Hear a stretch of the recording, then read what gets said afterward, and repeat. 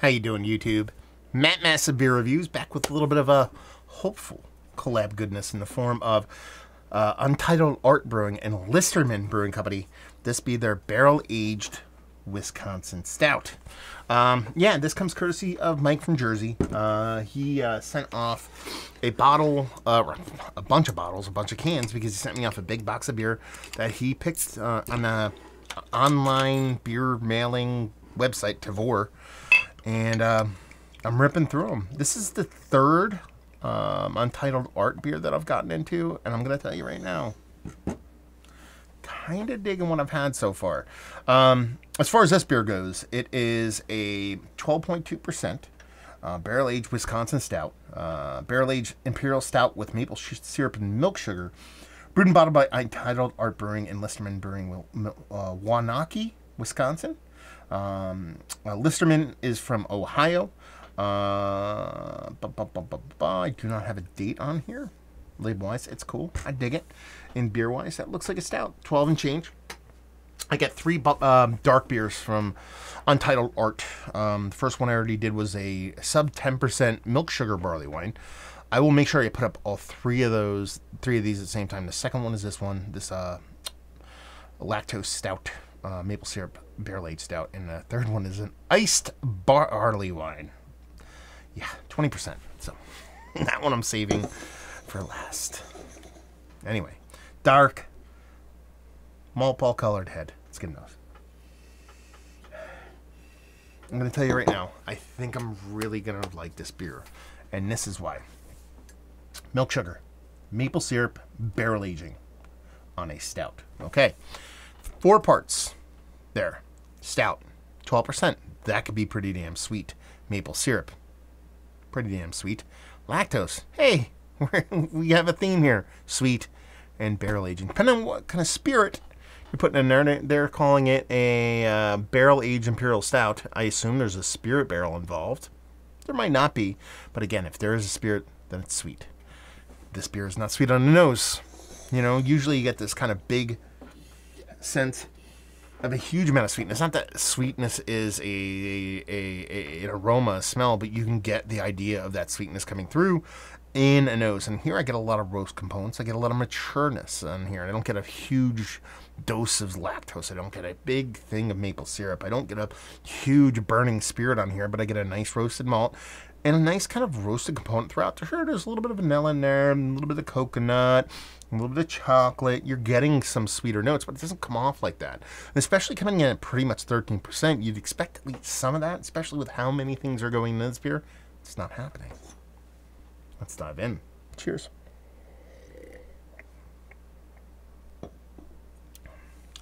Yeah, it's nice, man. Like, this is creepily drinkable to the point where I'm kind of like side-eyeing that 12.9%. Or 12.2, sorry. The lactose does come off a little bit extra. I didn't think it was going to get there, but that's probably the sweetest component in the beer. Next up for me would probably be a mixture of the spirit, and I'm pretty sure there's a spirit involved in here. It's a lighter spirit. It's probably didn't spend a ton of time in a barrel, I'm guessing, the way this beer kind of comes off, but it's a soft, little sweet, bourbony, generic kind of whiskey kind of spirit, and the beer's sweetness. The maple syrup kind of comes in fourth. It's there. You get it. But with how aggressive maple syrup can be, and for it to come off this light, it just kind of feels to me more like a fourth player in this beer. Mouth feels nice.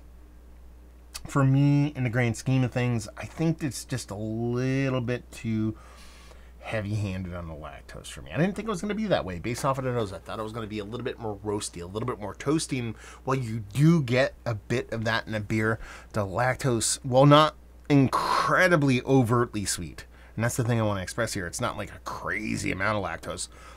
It's a little bit too much for me to go gaga over. But it's a fun beer. I mean, I'll grant them that.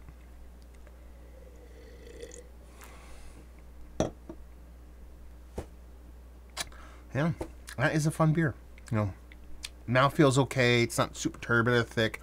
Lends itself to drinkability, but 12.9. I don't mind a little bit of beefiness there.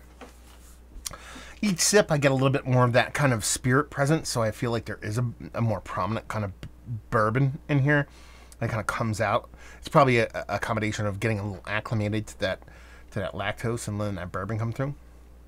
The beer is probably, again, like I said, a second or third player in here, but you know, in these beers, I just want a little bit more roasty toastiness to kind of battle up, to push up against that sweetness. Even though in the grand scheme of things, like I said, it's not a crazy over-the-top sweet beer. It's a little bit too sweet for me, personally. And it's fine. It's tasty. It's lacking something. It's lacking, maybe it's cohesiveness, like all those flavors are present, but they're not working together. I don't know what it is, and while it's not a negative beer by any stretch of the imagination, I want something to make it pop for me. And I like this. It's tasty. It's fun. Just kind of missing that thing for me. You know? Missing something. I think that's all I got. Really, I mean, it drinks like the bottle reads as far as the adjuncts in there. And there's a stout involved. Like I said, it's a secondary third player, with that lactose being number 1 and that maple being 2 or 3. And then that, you know, or maple being, the maple being coming up short at the end, and then that spirit being 2 or 3 along with the beer itself. Mouth feels nice. Beer's fun. Done and done. It's one of the better barrel-aged stouts I've had as late. Even with me sounding like a little bit kind of bummed about it, it's still tasty and fun. It's not on the outside looking in, but it's not towards the top. Value and availability, no idea. Please let me know what you paid, Mike, and anybody else out there, Untitled art fans and in the know, please let me know what this costs from the brewery or locally, and leave you with, if you like what we like this. If you like your adjunct stouts to be slightly confectionery, but not overly sweet, but still sweet enough to kind of make you think about candy bars, but not really, yeah, you'll like this. I think Florida stout people would like this. Let's put it that way. So there you go.